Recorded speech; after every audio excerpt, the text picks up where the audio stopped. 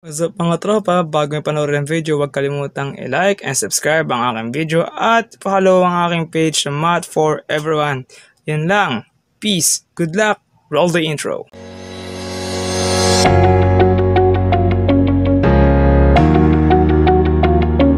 What's up mga tropa? Ito na naman ako para sa aking bagong video tutorial.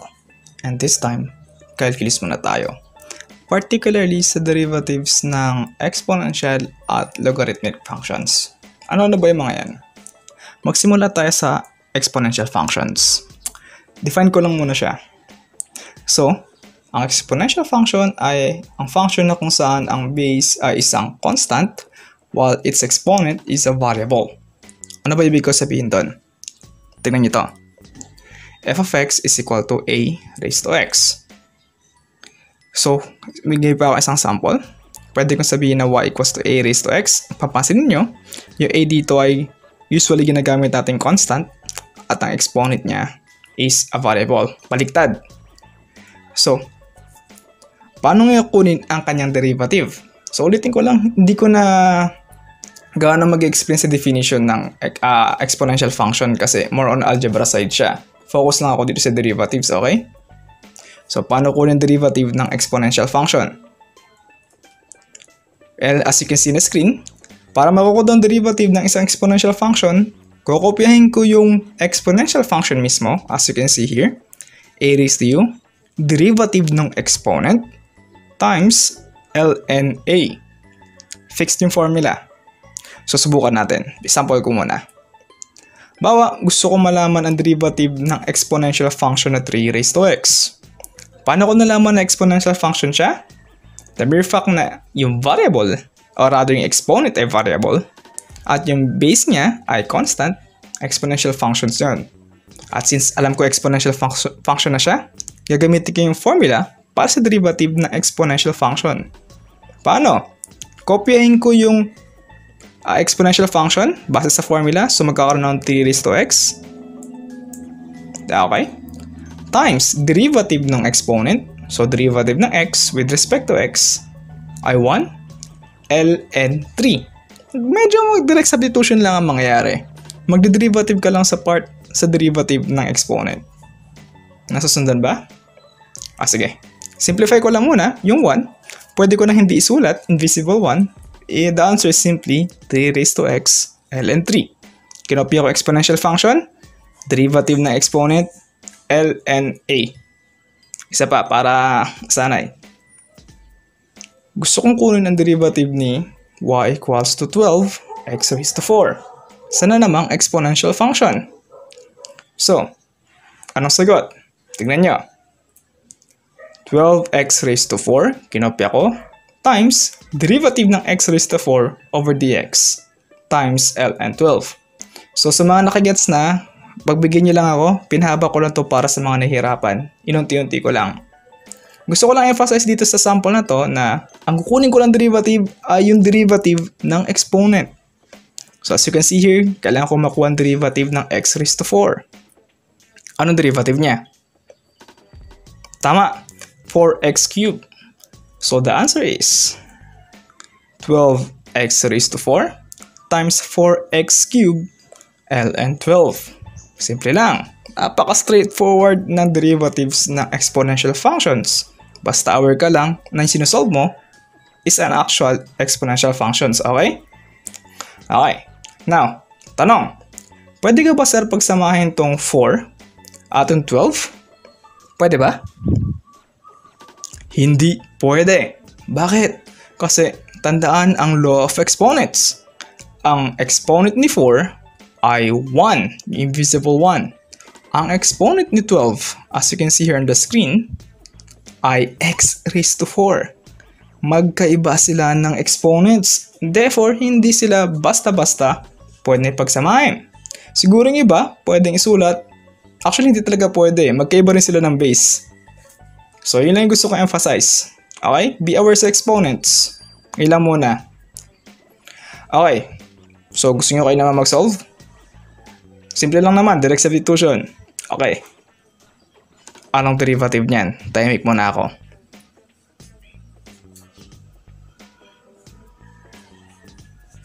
Sinubukan yung derivative? Okay, so, tingnan natin ha. So, the derivative is 4 sine 4x raised to 6. Derivative ng exponent, which is sine 4x raised to 6, ln 4. Ulitin ko, pinahaba ko lang para sa nahihirapan. Gusto ko lang emphasize yung kwalin dyan yung i-derivative ko dapat. So, anong derivative ng sine 4x raised to 6? Anong formula yan? Well, mauna yung power bago yung trigonometry, chain rule. So, ang derivative ng sine 4x raised to 6 should be, and the final answer, sama ko na rin yung final answer, should be 4 sine 4x raised to 6, 6 sine 4x raised to 5, times derivative ng sa loob na exponent, derivative ni sine, cosine 4x, times derivative ng angle for ln 4. Okay? So, since although direct substitution lang yung nangyayari para dito sa exponential functions, emphasize ko lang na huwag sanang kakalimutan yung mga fundamentals, yung mga unang tinuro, yung power formula, yung trigonometric formula, yung product rule at quotient rule. May dahilan kung bakit sila yung unang tinuturo. Okay? Fundamentals nga. So, tanong, pwede ka bang pagsamahin itong 6 at si 4? Pwede, kasi since constants lang sila at ang exponent sila ay 1, pagsamahin ko na sila at magiging 24 sine 4x raised to 5 cosine 4x. Okay? Simple lang, direct substitution, derivative lang na exponent at walang problema kung sanay ka na sa fundamentals. Okay, so far so good. Isa pa? Sige, isa pa. Anong derivative niyan? Tatahimik muna ako.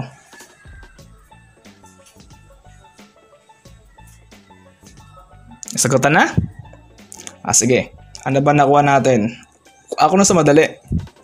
E raised to sine x, derivative ng x sine x ln e. Ba't ko nasabing madali? Kasi kung titignan niyo yung first part, e raised to x sine x, kinopya ko lang given. ln e, nilagyan ko lang ng ln, kinopya ko lang yung base. Tapos na. Ang medyo hard part lang dito ay yung derivative na exponent sa x sine x. Anong rule yan? Good. It's product rule. Huwag kakalimutan sa fundamentals. Kakasabi ko lang kanina. So at this point, ina-assume ko na alam mo na yon. Otherwise, may video ako para sa product rule at quotient rule. Papakita ko na lang yung sagot.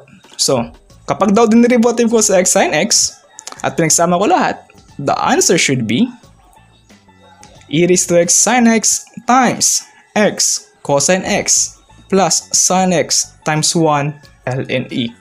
Yung nakita nyong x cosine x plus sin x times 1, yan yung nakuha ko gamit ang product rule. Pwedeng i-post ang video para makita. Okay? Now, may bago akong isi-share sa inyo. Tingnan niyo yung ln e. Ano ba ibig sabihin ng e?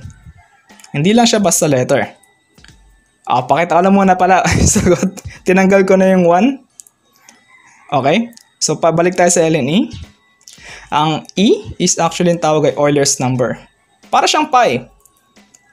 E is approximately equal to 2.71828. Parang pi nga, which is ang pi is approximately equal to 3.14. Now, itong Euler's number ay madalas nagagamit sa fluid mechanics o sa higher maths. Sa calculus side, sa mga ganitong problems lang. Now, may isa pang rule. Tingnan niyo sa screen. Kapag daw kinuha ko ang logarithm ng isang specific value na parehas sa base, lagi siyang equal sa 1. Tulad nakita niyo sa screen, log a with the base a is equal to 1. Now, balik tayo sa ln e. Alam niyo ba na ln e is, ang ibang tawag ay natural logarithm. Actually, ang ln e ay short version ng log e with the base e. Now, parehas ang base at yung nakasulat. So, ano mangyayari? Equal siya saan ngayon? Tama. Equal siya sa 1. So, pwede kong sabihin na yung ln e is equal to 1. So, ibig sabihin, yung nakita nyo sagot sa screen, yung ln e, pwede ko na rin hindi isulat kasi equal lang siya saan?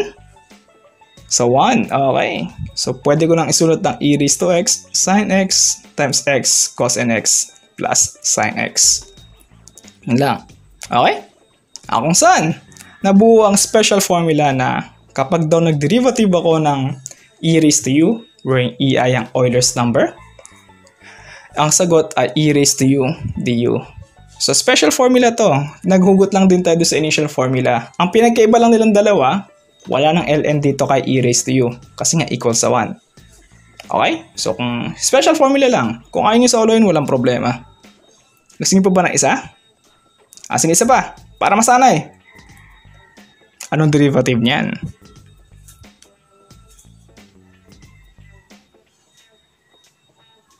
Okay. So, derivative nito should be,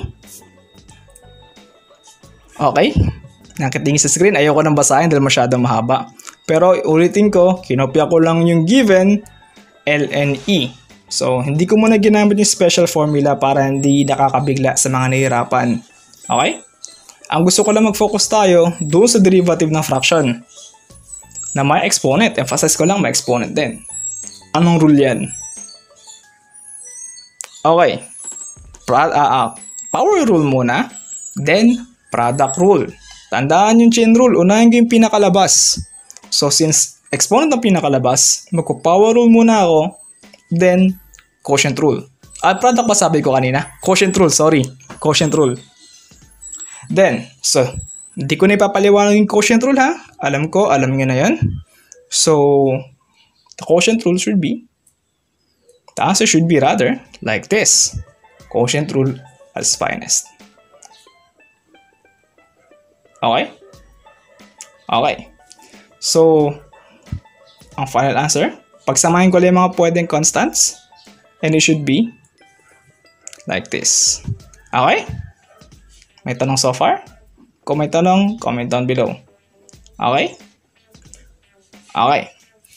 So, next topic tayo, which is logarithmic functions naman.